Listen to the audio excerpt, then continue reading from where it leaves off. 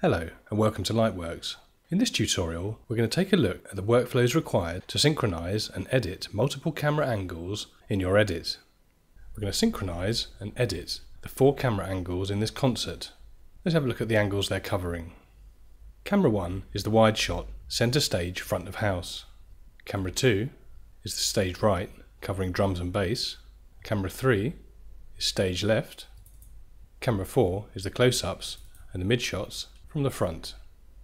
Often on multi-camera shoots there'll be technical challenges you need to overcome when you get to the edit. In our 4 camera angles we've got some problems and we're going to look at how to fix those up before and during the synchronization stage. Let's have a look at this source bin in list view. In an ideal world we'll feed all the cameras on the shoot from a central timecode generator. This means when it comes to sync locking all the shots together in a multicam bin, we just need to say synchronize to the timecode track and the job's done. We had a couple of problems on this shoot and I'll explain what they are. Camera 1, Camera 2 have received central timecode and have accurate start times 21:58, 23:13, 21:58, 23:13. On the stage left camera we had a problem and had to reboot the camera twice during this song. So what we've been left with is 3 sections with varying start times. The first shot starts 21:58, 23:13 as camera 1 and 2. Then we get a break from 21:59 to 21:59:35, about half a minute. And then we get another break for about 15 seconds before this last section kicks in to the end of the song. The recording setting in camera 4 wasn't switched properly, so we've ended up starting with a time code from the top of this song at 0 hours. Now we've got to fix all this up and make sure things are frame accurate in our sync group. Well, let's get going and start synchronizing media. I'll just close the source viewer and return to tiles view. I've made some bins of our cameras. Camera 1 and 2 have the correct timecode feeds on the source media, so let's go ahead and synchronize to those timecode tracks. I'm going to make the multicam bin by right clicking in the bin, choosing make a multicam bin. We're going to give it a name. We're going to synchronize by timecode. And the resulting multicam bins can have large tiles. Hit do it. The new multicam bin is created, and you can recognize a multicam bin in your content manager by the small green LED on the left hand side. I've got another one in my content manager already. So now, if we drag and scrub, the 2 cameras are perfectly synchronized together by the timecode track. So that's camera 1 and 2 dealt with. Let's have a look at camera 3, the one with the timecode breaks in it. Now this camera was receiving the house timecode. It simply got turned off and on again a couple of times during the song. What we're going to use is a feature called a chem roll. When we make a chem roll, a new Lightworks edit is created with the source shots placed at exactly their right positions in the timeline and with the black gaps between them where power was turned off or the recording was stopped. It's a really handy feature if you had to turn cameras on and off during a shoot and you need to ultimately synchronize them back with other cameras involved in the production. Making a chem roll is simple.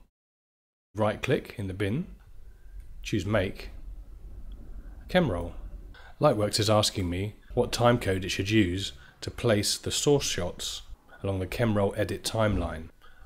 The reference label or timecode I'm going to use is the primary timecode from the source shots.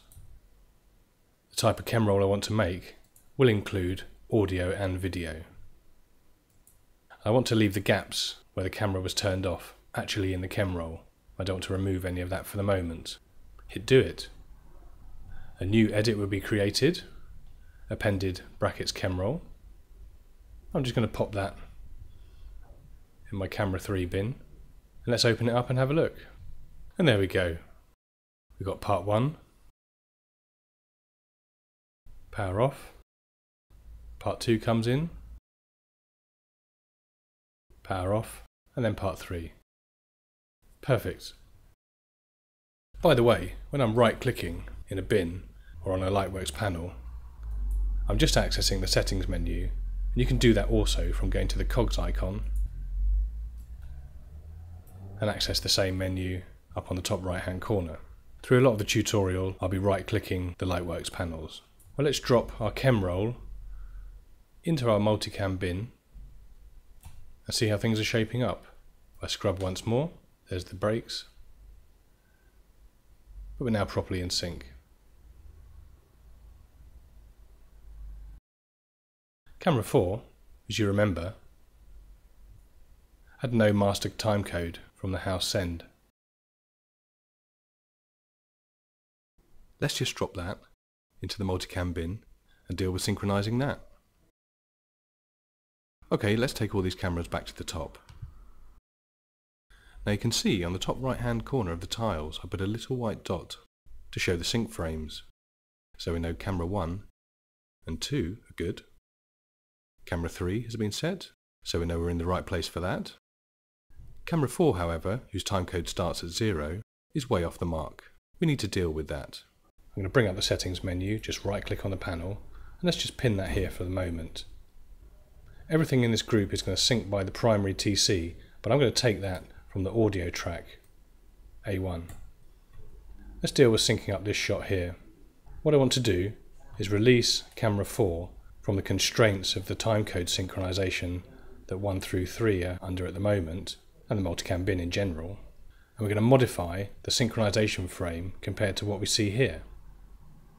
To do that, I'm going to turn on Allow Lock Frame Adjustments. Let's turn that on in the settings, and the name of the clip that's selected flashes to show that it's ready for adjustment. And we'll just pop that open to a viewer for the moment. My lock frame that I've synchronized by eye is here.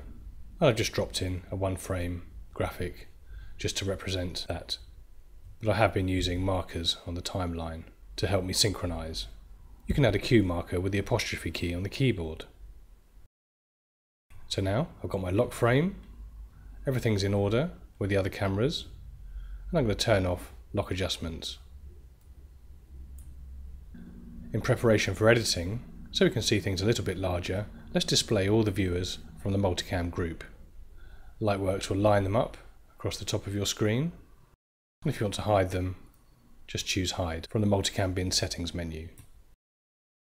We can move our multicam bin and minimize the sync group by choosing Compact in the bottom right hand corner of the frame.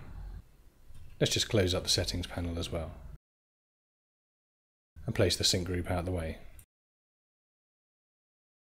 I'm just going to move all the viewers to the right space how I like them. And we'll just hit play, see how we're looking. I'm going to jump to somewhere in the middle.